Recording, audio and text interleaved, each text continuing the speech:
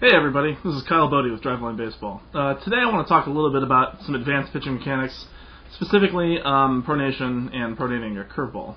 This video is not going to talk about your basic pitching mechanics, your stuff you can learn from a book or anything stupid like that. If you need to learn about drop and drive, tall and fall, or stride length, or stride speed, or force vector, or any of that stuff, I highly recommend you pick up some books on the topic. Today we're going to be going into deep detail. You'll probably need a copy of Gray's Anatomy or something like that to really discuss the kinesiological effects here. It's not really meant to be a beginner's thing, but it's a follow-up to Trevor Bauer's video where he discussed his pitch design. And what I thought he did a very good job of is illustrating the arm path, and he talked a little bit about it, and I wanted to go into more detail for the guys that wanted a really scientific, deep look into it.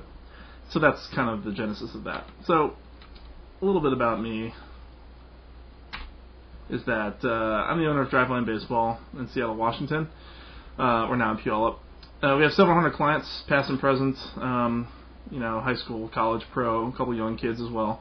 That picture is of Trevor on the left, Jack McGeary, second from the left, me, and then Ryan Chapman. It's not too hard to figure out who's not the professional athlete there. So some thoughts on pronation.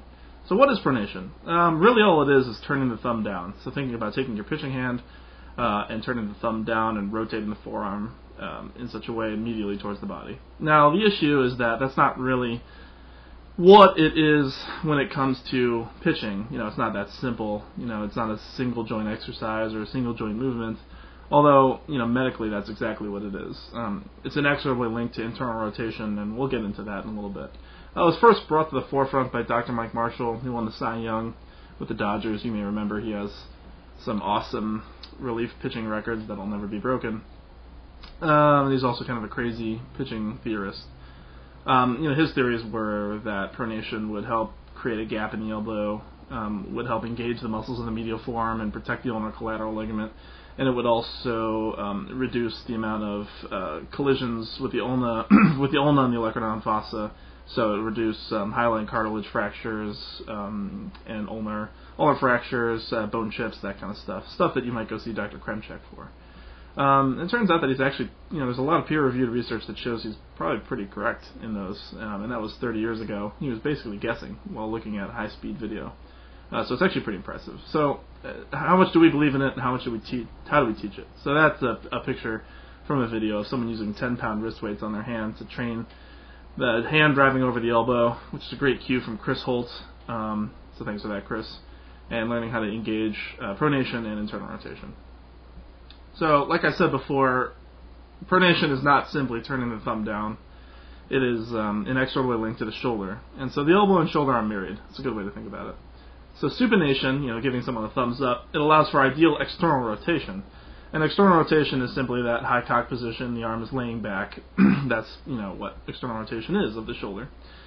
And internal rotation drives pronation. And so what's important to understand here is that ideal external rotation and scapular tilt and everything that allows the arm to lay back is inexorably linked to supination. And so as we internally rotate from a fully maximally supinated position, we get a fair amount of pronation as a result of the unwinding due to internal rotation.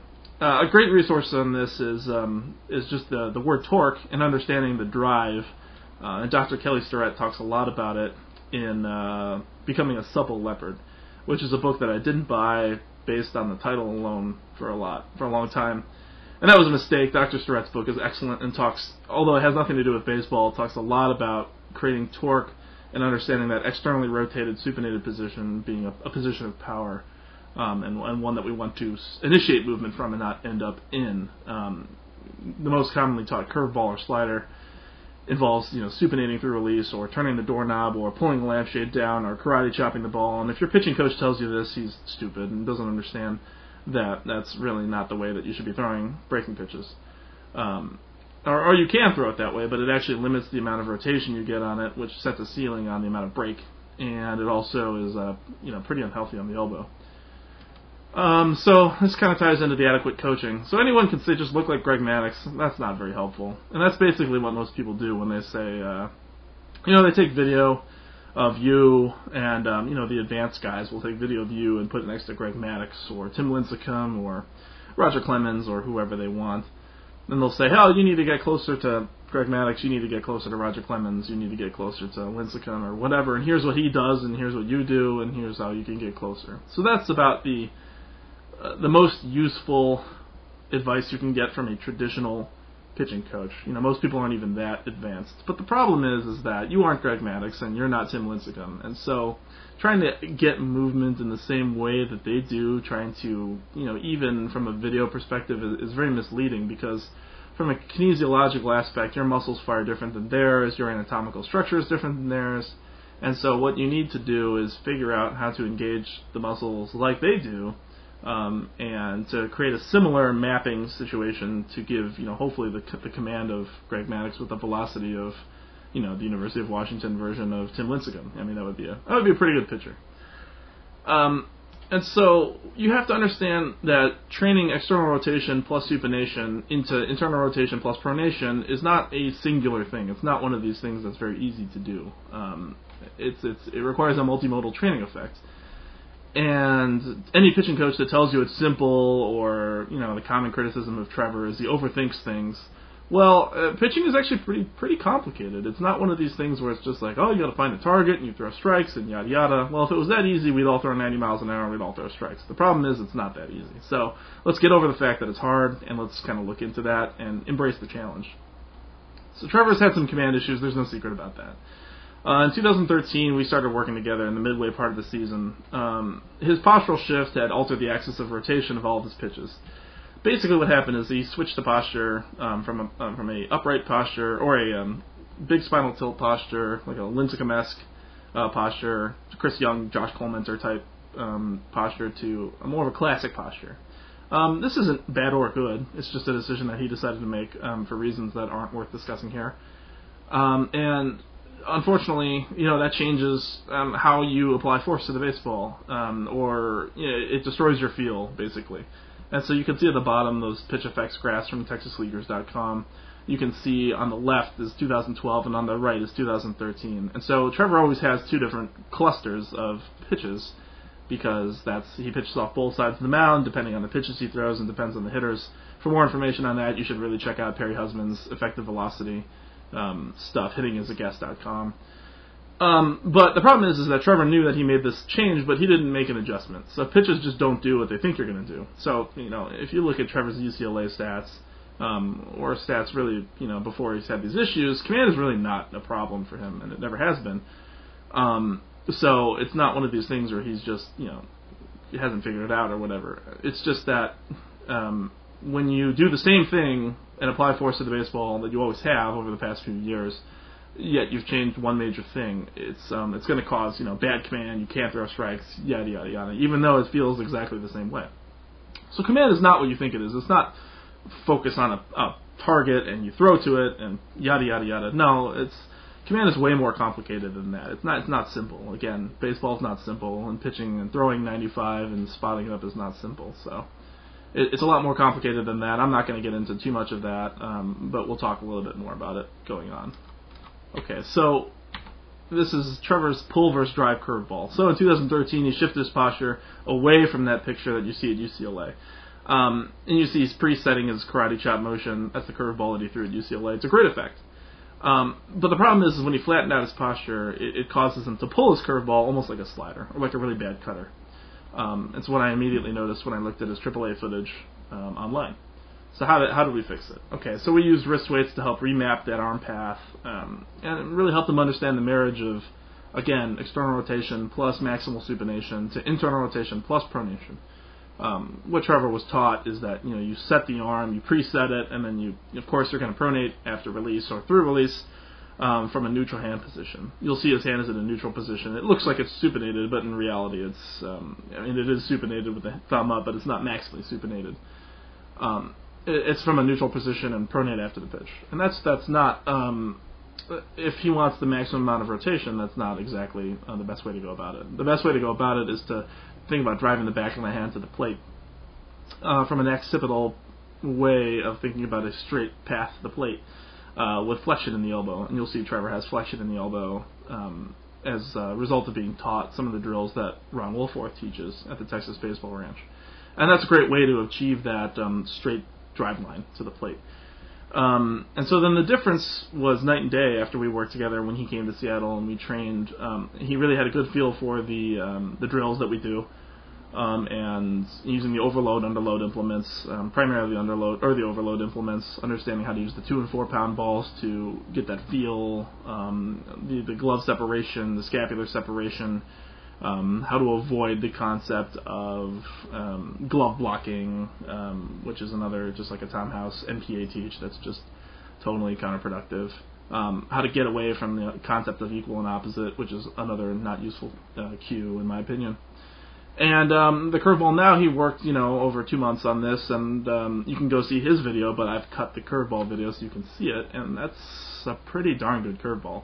It's got significantly more drop. If you compare his curveball online, you could check YouTube. He's uploaded 420 frames per second video of his the release, and it's significantly different than it is now.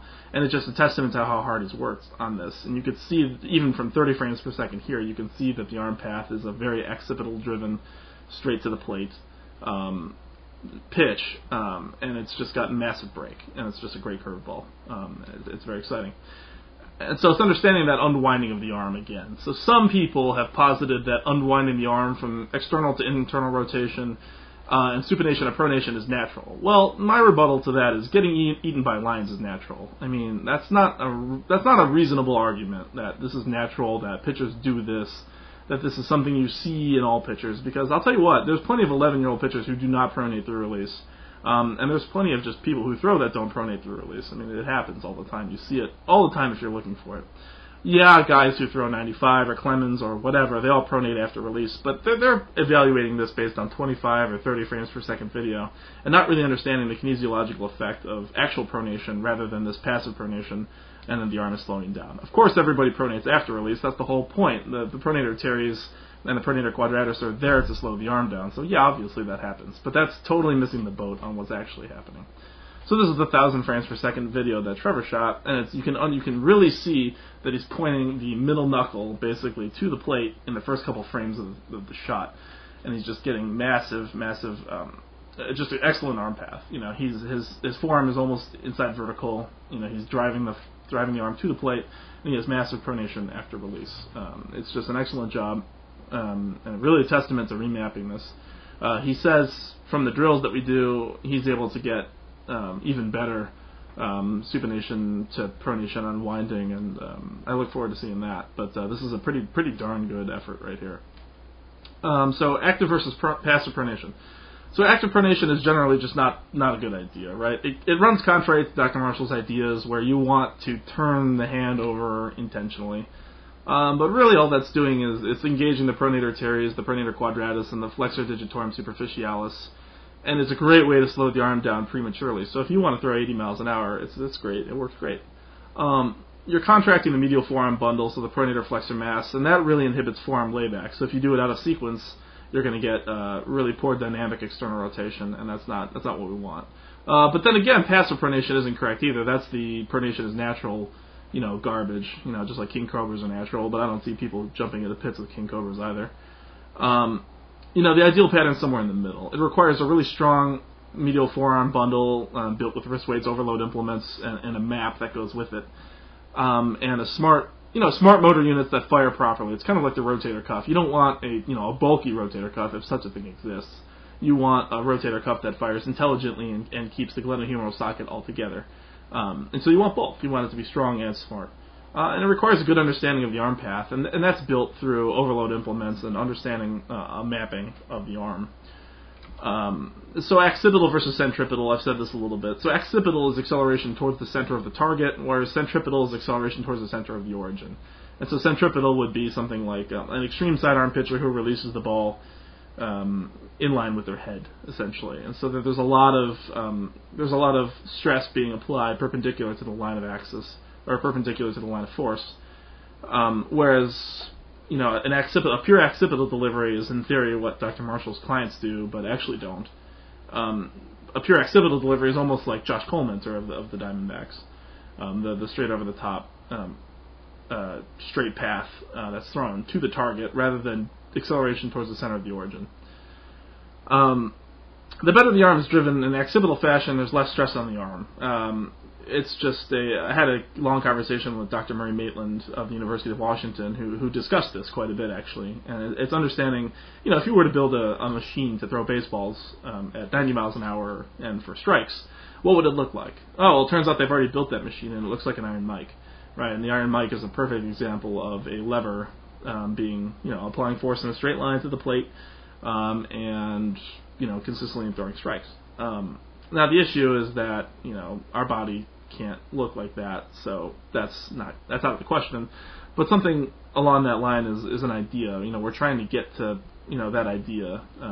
So much about biomechanics we get wrapped up in the prefix of it, which is bio, and not enough about the mechanics, about the physics of it. A mechanical engineer can really understand a lot about pitching without knowing a single thing about baseball, just by understanding how levers, pulleys, and so forth work. And so, the arm should be unwinding optimally, and it best engages the dual spine engine. I've talked about it in some blog posts and stuff. The two things that are majorly contributing to fastball velocity, aside from internal rotation and elbow extension, which are to a degree not teachable, is trunk flexion and trunk rotation. And so understanding that there's two engines going forward, where it's the further and faster we can flex the trunk to the plate, and the further and faster we can rotate around the spine and the trunk, the harder we throw the ball. And so that's the arm unwinding in that path on the right time is what we're looking for. Additionally, we want some elbow flexion gapping. Dr. Starrett talks a little bit about this in his book, even though it has nothing to do with baseball. And forward rotation, Wolfworth clients may understand this as late launch, and Marshall clients, I think they call it forward rotation as well. The better you can release the ball closer to the target, like a David Robertson situation with elite forward rotation, is better.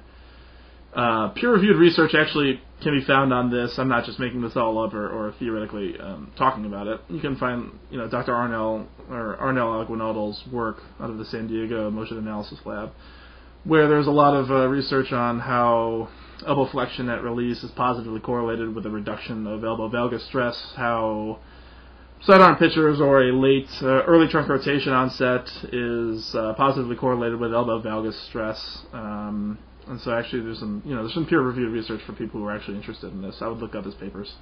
I got to give credit to Lon Fulmer for the terminology of occipital versus centripetal. And you can definitely look him up as well. He's got some interesting stuff online. So the conclusion is that, this isn't supposed to be simple. This video is supposed to be pretty complicated, but it's supposed to be a high-level overview of some of the complicated concepts of what we deal with in pitching. Again, if you want something simple, it's like, oh, well, you just got to, extend the back leg and you need to do this and, just do this and it'll be fine, then there's plenty of videos for that. But our company is, our research has always been based on, what's actually happening in the delivery, how do we train it, and it's for the people who are interested in the nitty-gritty of it. But the point is that your coaches should be able to understand these theories and they should be able to monitor them. For example, I'm not going to talk to any of my 11U kids or 14U kids about flexion gapping and forward rotation and, occipital versus centripetal. It's just silly, obviously. The point is to distill these concepts into a basic understanding that you can give to kids. So high-speed video is mandatory. If your pitching coach doesn't have a high-speed video camera, just get a new one. I mean, the high-speed cameras are available for $200 on Amazon. It's totally worth the investment. That's all I'm going to say about that. We have 11 high-speed cameras, and we're always adding more. EMG sensors for muscle activity, they're not a bad investment. We're starting to get into that. We purchased a kit from Symaxis. I was an early investor a year and a half ago, and it's going to be a really useful tool because you can measure, the kinesiology of what's happening rather than just the biomechanics. You understand that the medial forearm is firing here, the lat fires here, and I'll stop rambling on that, but it's definitely something to consider purchasing if you're a coach. I got to give a plug. Some of these concepts are in the Dynamic Pitcher. I wrote a book called The Dynamic Pitcher with a ton of videos, and it's about training youth athletes from 8-year-olds to 14-year-olds and so forth. A lot of it's based on what we do already, but I've done a lot of research, and there's just not really a good book on youth pitching and that actually discusses training and how to throw strikes and arm care and really understanding it from a base level. So The Dynamic Pitcher is a great book. I think it's a great series. I worked on it for a couple of years. It's at www.thedynamicpitcher.com. It's pretty good. I like it. I'm a little biased, I guess. Some more advanced stuff. If you like this stuff, it's going to come out in my Velocity book and video set. I don't have a firm release date on that, unfortunately. I'm always constantly learning, and so I want to make sure that the product is good to go. I anticipate it'll be released sometime in 2014. I would assume for the off-season training, although I'm shooting for a summer release date, so we'll see. So anyway, my name's Kyle Bodie in Driveline Baseball. You can come see us in our lab in Seattle. It's actually in Puyallup, Washington. We'd love to have you there, and if you have any questions, please feel free to put them in the comments, and I'll respond as best I can. Thanks.